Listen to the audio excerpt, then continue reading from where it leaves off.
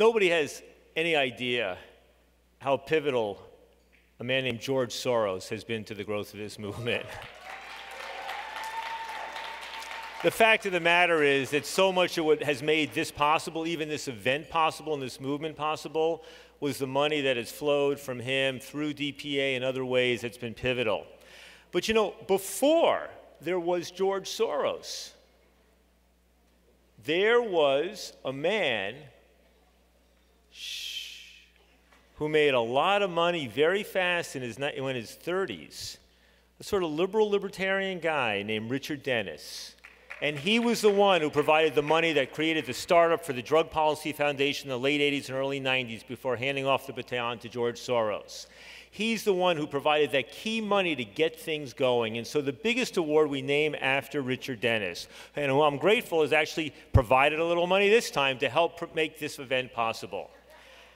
Now, I should tell you, we've long had a rule about these awards at the Drug Policy Alliance, which we have never broken until just now. The rule was that nobody serving on the board of the Drug Policy Alliance could receive one of these awards. They just have to wait till they retired or step down or what have you. And there's many people on the board of Drug Policy Alliance who certainly merit receiving these awards. And so as we were considering who should get the biggest award the Drug Policy Alliance gives, and we're thinking about various very worthy people, my colleagues involved in figuring all this out launched a revolt. It's got to be Ira Glasser, they said. I said, we can't do that. We can't do that because we have a rule. They said, well, figure out a way, Ethan, to change that rule. So I spoke to some of the members of our executive committee, and we launched a coup against the chairman of our board, Ira Glasser, to require that Ira Glasser receive the Richard Dennis Award tonight. We are not providing any precedent here. This is a one-off, one-time thing. But this is really personal and special for me because I get to give the award to a man who has fought for civil liberties, to a man who has fought for civil liberties and civil rights and justice in this country for over 50 years. To a man who started working at the New York Civil Liberties Union, then assumed the helm of that organization in the 1970s, then became the executive director of the American Civil Liberties Union for 23 years, from 1978 to 2001. He took that organization, which had been doing great work for many decades, and turned it into a powerhouse in American politics. And even in the last 10 years he was doing that, he started coming to Drug Policy Foundation meetings, being here every year, joining the board of the Drug Policy Foundation almost 25 years ago, becoming its chair in the late 1990s, even while running the ACLU. And then when the time came in 2000 for me to spin the Linda Smith Center out of the Soros Foundation, and when the Drug Policy Foundation had fallen on some hard times and the time came to merge those two organizations into the Drug Policy Alliance, Ira and I got together and said, let's do this. Let's do this. I told Ira, I can't do this without you. If we're going to build something here, we need a partnership. We need a partnership. So what Ira has accomplished, not just out front running the American Civil Liberties Union, not just out front as chairman of the board of this organization really since its inception, what he has accomplished behind the scenes in terms of being my partner and a partner to my colleagues in building Drug Policy Alliance, in building this movement, in providing the steady hand, in mentoring me, in being my dear friend and my brother, in being an extraordinary leader willing to get out front and also get behind me in this organization and to embrace DPA as his true love of the past 15 years. I cannot imagine anybody more worthy of this award, nor anybody I would get greater pleasure in presenting this award to. So these are going to be the last words you're going to hear from me at this conference. I'm going to invite Ira Glasser up here to receive this award. I'm going to ask Crystal to follow him by bringing us into song to close this. And then you're not going to hear from me. That's going to be the end of the night. So Ira, please come on up.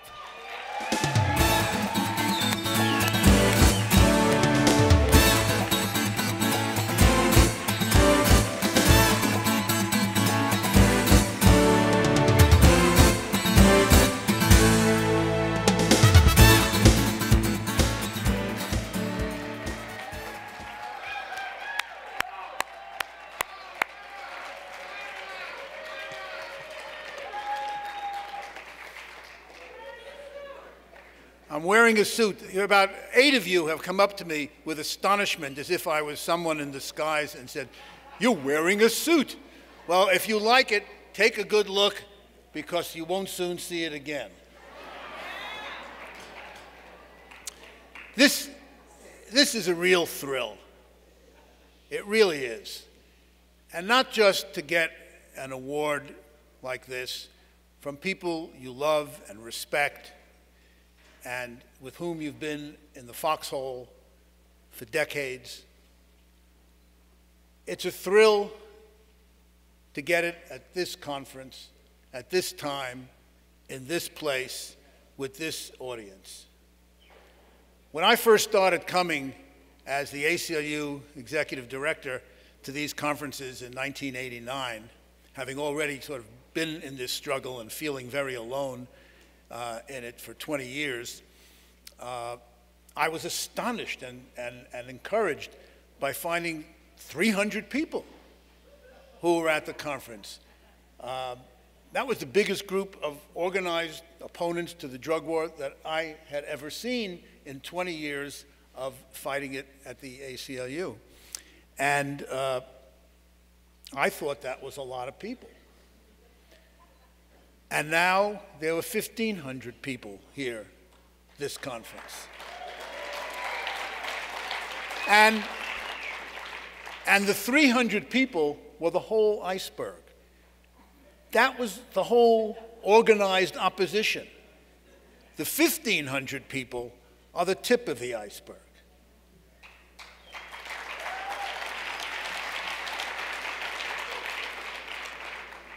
And the nature of the iceberg has thrillingly changed, too. Icebergs are all white. And back in the day, there was not a single person of color among those 300 people at that conference. And I remember the first time I got up to take note of that, since the people who were being targeted by this war and who were its primary victims, in whose behalf we said we were fighting this war, or thought we were, weren't in the room. So what did we know? You know, it was mostly about our own personal rights. There were a lot of stoners among those 300. Well, good for them. We were for them. That was the issue. That was the issue of personal freedom and liberty. But they weren't the only ones. They weren't even most of the ones. And it was a long haul, not only to build the constituency at these conferences from 300 to 1,500, but more importantly and more significantly, to change its composition to what you see today. That was not easy, and that is thrilling to me. So, we come together at really a high time in the movement, no pun intended. But this is a moment of great progress. It is a moment when the horizon of justice seems closer than it's ever seen before. But I come with a warning from having come through a bunch of other social justice movements in my other life. And that is that be encouraged, be optimistic. There is reason to be encouraged. There is reason to be optimistic. We are ahead, and we are gaining ground, and we are beginning to win. But resist premature celebration.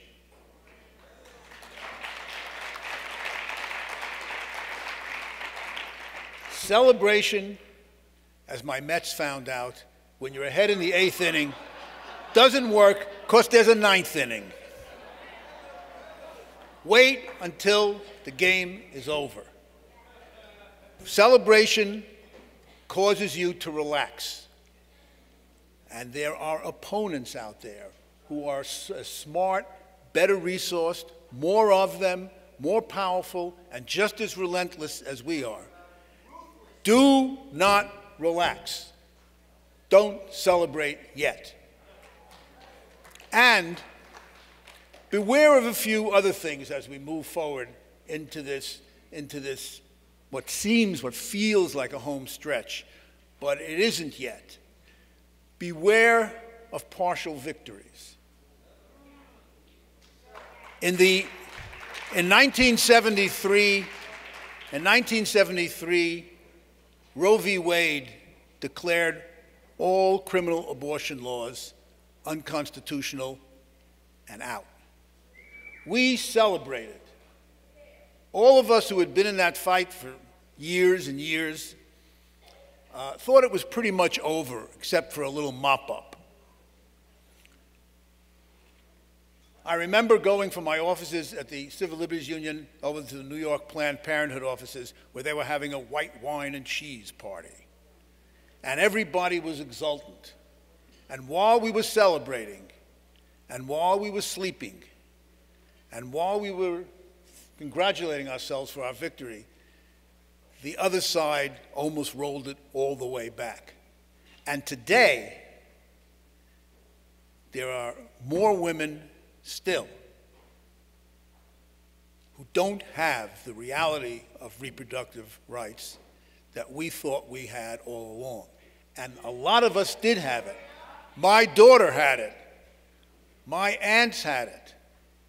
If you were white and middle class and lived in certain places, you had the right to reproductive freedom. But if you were rural and you were of color and you were young and you were poor, you didn't have it, you still don't have it, and there are still people like Lynn Paltrow spending her whole life trying to get what we thought we had back then.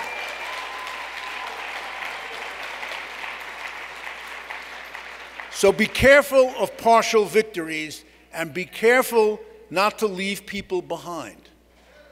Because when white middle-class women got the right, they weren't marching to Washington with 500,000 of them to win the right for some poor woman in a remote area of Texas after all of the clinics had been closed. You need to maintain the constituency for everyone. And as those T-shirts and sweatshirts that you've been seeing all over the conference have said, it's all of us or none of us.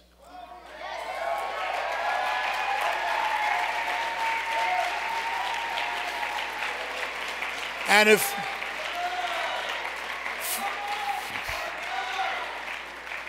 freedom and liberty are truly indivisible, and what that means, in fact, is if all of us aren't free, then none of us are free. So beware of partial victories and beware of leaving vulnerable constituencies and targets and victims behind.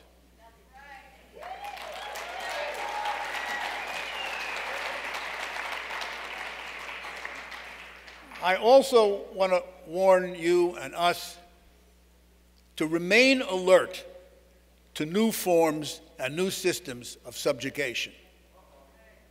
Remember that everybody thought after slavery, when the Civil Rights Amendments were passed in the Constitution, the 13th and 14th and 15th Amendments, that liberty and freedom and equality were now guaranteed by law, and slavery and subjugation was over. It was for about 10 minutes. And then the black codes came in. And then Jim Crow laws came in. And then the Supreme Court backed off. We don't have a Supreme Court that's backing off because it isn't there yet. And then Congress backed off. And then racial subjugation existed in the South and in much of the North for another 100 years in a slightly different form, but no less oppressive and no less destructive. And when the civil rights movement achieved in the mid and late 60s civil rights statutes that ended Jim Crow, again we thought we had finally achieved a measure of justice and we had ended something. And almost immediately following upon those victories came the declaration of the war on drugs. And it was targeted intentionally and from the start against people of color.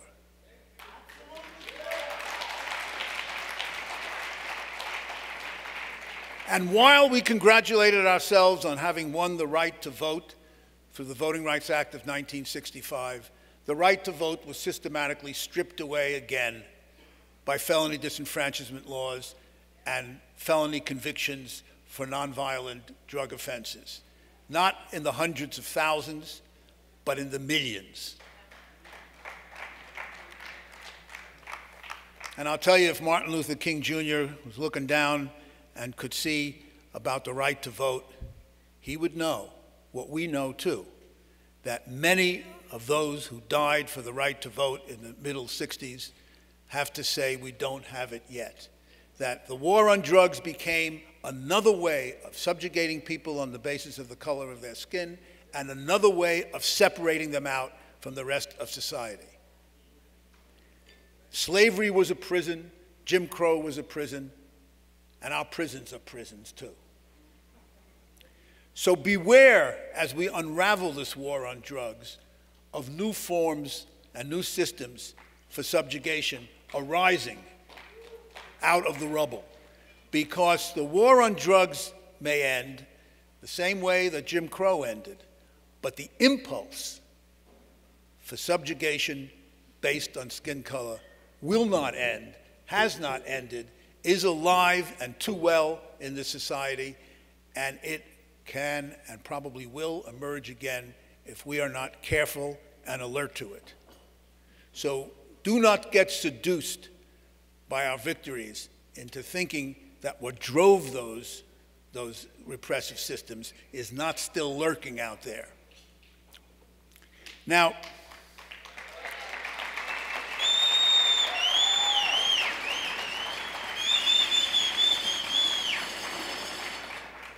we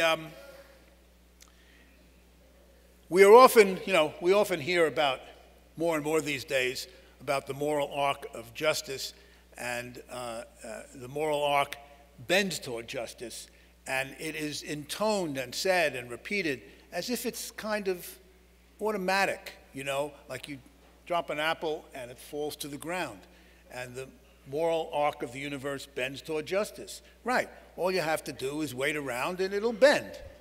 Well, the moral arc of the universe may bend toward justice, but it sure as hell doesn't bend by itself. It never has bent by itself. It never will bend by itself. You have to bend it. I have to bend it. We have to bend it.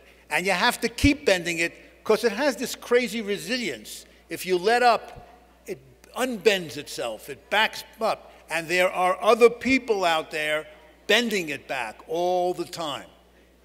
So you have to keep bending it. You have to step on it. You have to lean on it. And you need more and more people coming into the movement to get on the pile and bend it, or otherwise it will not bend toward justice. Another cliche about this movement and all movements is that it's not a sprint, it's a marathon. Okay, we all know that. But, it isn't just a marathon. A marathon, like, the New York City Marathon, 26 miles, it has a beginning, it has an end, and then it's over. Our marathon is not just a marathon. It's a marathon relay race. And it doesn't have an end. I got on the track a long time ago, and I'm carrying this baton, and I'm running, and for a while I think I'm running alone with 2 or 3 other people, and then there's a few hundred people, but there's certain people not there, and then there's 500 people, and then there's 1,000 people, and then there's 1,500 people, and now everybody does seem to be there, and now we're running hard, and now we begin to see that we're making progress, but do not think that the race has an end for you, because justice is not attained, ever, by the brevity of our own lives. Our role is to get on that track, take that baton, link arms with others, run it as hard and as fast and as long and as smart and as strategic and as relentlessly as you can. But the race will not end by the time you need to get off, by the time you're forced to get off. So if there are not other people on it, running with you, ready to take the baton, the race cannot be won. So one of the things that is thrilling about this conference are how many young people there are.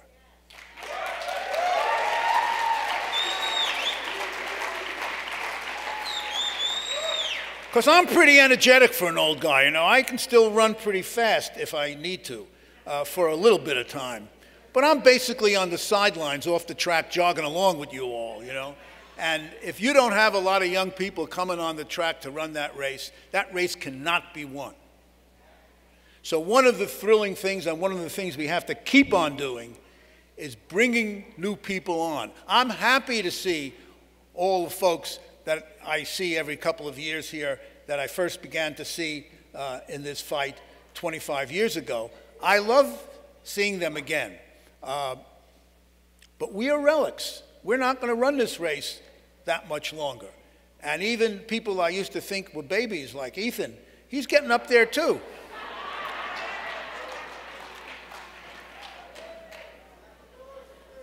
You know, when I first started fighting this thing, I had 4 children, and the oldest one was about 5 or 6. And now, and when I retired from the ACLU, I had 2 grandchildren. One of them was 1, one of them is 4. The 4-year-old is now 20 and a sophomore at the University of Pittsburgh, and now writes me text messages asking me questions about politics and social justice and maybe drug policy. But I have 10 grandchildren now. So here's one of the lessons. You have to outvote the sons of bitches, you know? And those young people that are inclined have to come on, have to be encouraged to come on, have to be nurtured and given positions of leadership and given their heads and allowed to make their mistakes, but they have to be on the track, or we will not get where we're going. How many of you have ever heard of a man named Vince Lombardi? Good, good. That's more than you usually find in a kind of a liberal audience. You know, Vince Lombardi was a legendary football coach. I know that Deborah Small paid homage to my obsession with baseball the other day when she used the baseball analogy. But Vince Lombardi was the most famous football coach of his time. And he was the most successful football coach of his time. And when he retired, his peers and his colleagues gave him a big retirement send-off dinner, and person after person got up and talked about how many more games he had won than he lost. And when that was all finished, he got up, and he leaned out on the lectern, and he said, well, you know, actually, I never lost a football game. He says, once in a while, time ran out. And I always loved that story because I thought, when I heard it, that in our game, time never runs out. We have a team that keeps on going and keeps getting regenerated, and new folks keep coming in, and we just keep playing. And when we're on that track, we just keep running, and if we stumble, we get up and we keep running, and if we get knocked back, we get up and we call another play. and we keep running. And it has been for me, much more than any specific award could ever be, it has been for me such an unbelievable honor and, as Neil said, a blessing to run with you for as long as I have, and to keep running with you. And so, my message is, keep running. Don't be frustrated if you don't get there, because you probably won't get there, but you'll get closer. The horizon of justice is ever closer, and we are advancing on it every day. And if you don't get there yourself, hand the baton to someone who will keep running. And if you stumble, get up and keep running. And if you fall off and some other people fall off, get back and keep running. Here's your shirt. Here's your shirt. Here's my shirt.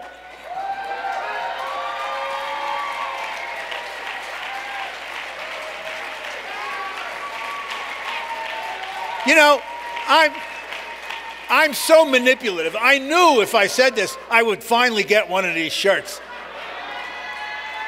And you'll see it. You'll see it before you see a suit again, too. Thank you. Thank you. So keep on running no matter what. Don't worry too much about getting there or here. As I said, some of us will fall off the track. There'll be others to get on. Some of us will stumble and fall down or get knocked back by our opponents. We'll get up and keep on running, keep on running, keep on keeping on, because that's the way the race is won. Thank you.